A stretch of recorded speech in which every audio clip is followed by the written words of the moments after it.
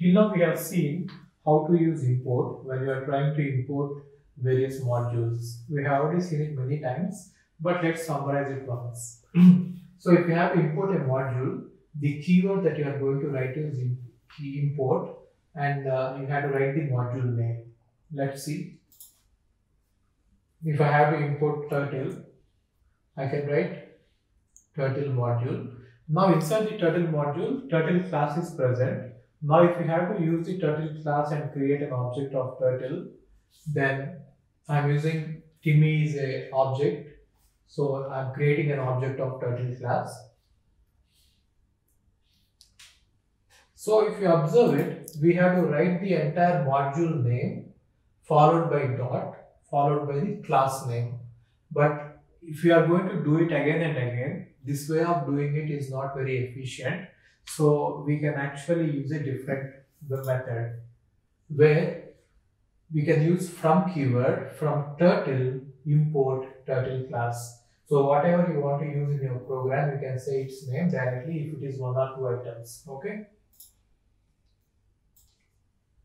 For example, we want to import turtle class. So from turtle import turtle class. Now the advantage is we don't have to write package name now. We have imported turtle directly, so you can use directly turtle as if it is present in your own file.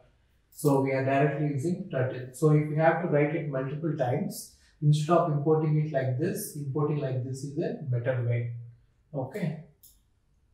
Now, if you have to import multiple things, like if you want to import turtle and screen and some other classes, then in that case, it is better to use a star. So it will import everything present inside the turtle module, and you can use the name and use it. For example,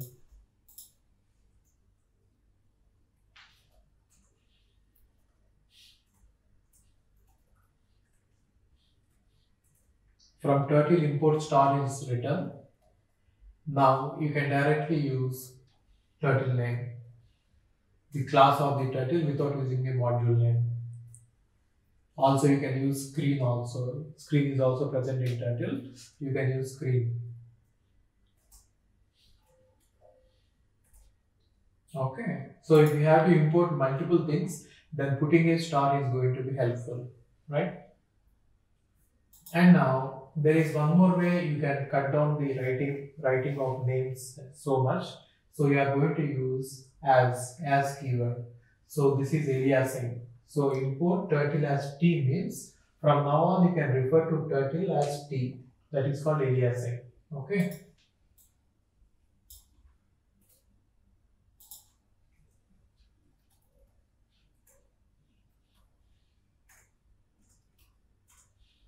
Import turtle as T. Now you can directly say T dot turtle.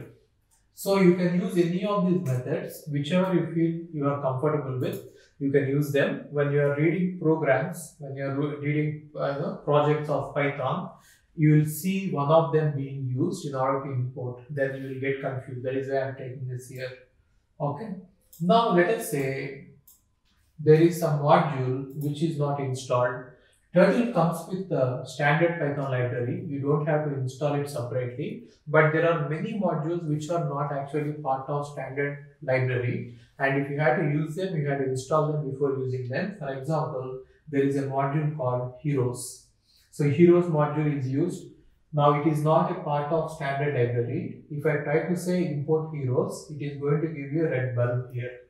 In PyCharm, red bulb will be there. If you click on red bulb, then it is saying install package. If you click on that,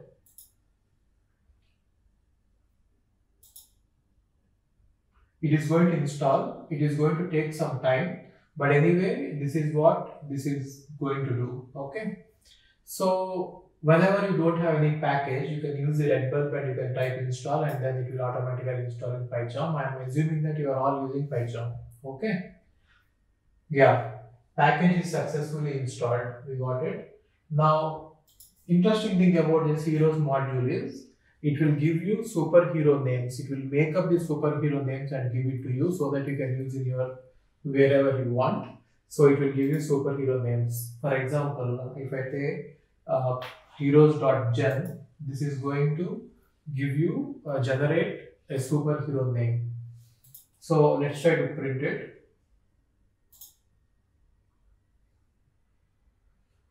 So something called as Dog Savage. Some name, some random name is given. Similarly, villains is also there.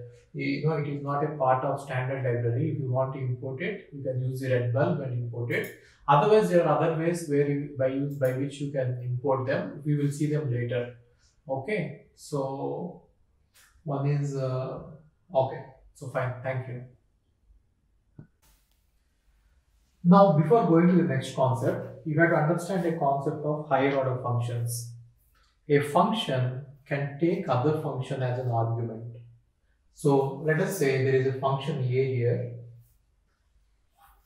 and then there is a function b here. Now you are calling function a by passing function b. So a function can take other function as an input. I'm not talking about the values. It is taking a function as an input. You have not seen this. So this then function a is called higher order function. Okay. One thing you have to observe here is when you are passing a function to other function, then you are not actually going to write parenthesis here. You can see that only function name is given, not the parenthesis. If you give parenthesis, then the function will execute there itself. But that is not what we want. We want to pass it as an argument to other function. This is called as higher order function. Okay. Now let's go to the concept where we want to interact with the turtle screen with the GUI, which means when you type or when you press a key on the keyboard, then some event has to happen. Then we are going to add something called as event listeners. Okay, this is called as event listeners. Now, if you go to the documentation of Python, there you can see that, yeah, here screen events is there, and then you can see that listen is there. So if you call the method listen on screen, then it will start, click on it, then it will set focus on the turtle screen. Dummy arguments are provided. Okay, you can ignore that. So in order to collect key events, so if you see this, it is going to collect the key events from the input from the user, and it is going to store them. So that is where listen is going to be useful. And then there is one more function, on key. So when you type some key, if something has to happen, then you have to write a event listener. And for that, we are going to use on key. Now on key is going to take fun. Fun is a function. One function fun and the other one as the key. So when you type that key, this particular function will be called. What I mean to say is event listeners means if you type some key, what is the action that you want to perform, that you have to write as a function and provide it. With example, you will be able to understand it. Let's go to the example. Let's go to turtle module. Let's import both the screen and turtle from the turtle module. Let's create a turtle. A turtle object is created called team. Now, with screen, you know what we are going to do. We are going to create a screen object, and then we are going to write click on exit. Click on exit should always be the last line. Now, let this screen listen to the events. So for that, we are going to say screen.listen, so that it will capture the key strokes that you are going to make. It is going to capture that. And then we are going to write an event listener. So for that, we are going to write a function to say what has to happen if some key is being typed.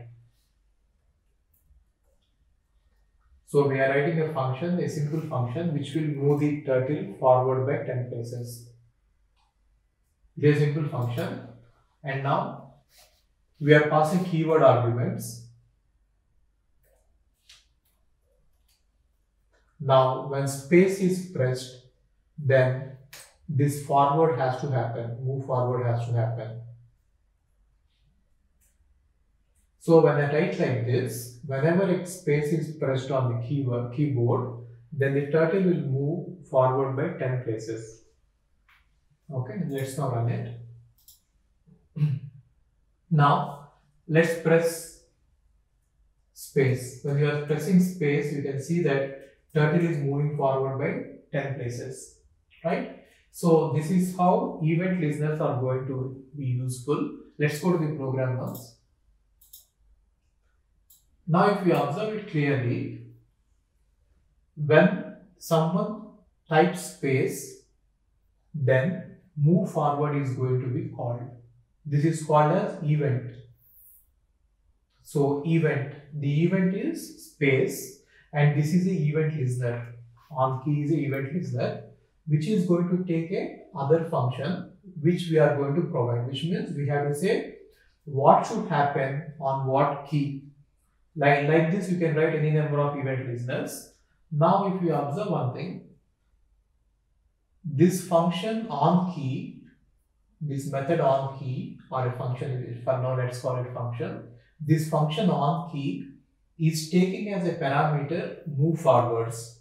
So one function is taking other function as a parameter, and this is called as on key is called as higher order function. Okay, so higher order functions will take other functions as parameters, and internally what will happen on key is internally it is going to take this and run this code, whatever code you have sent. Okay, thank you.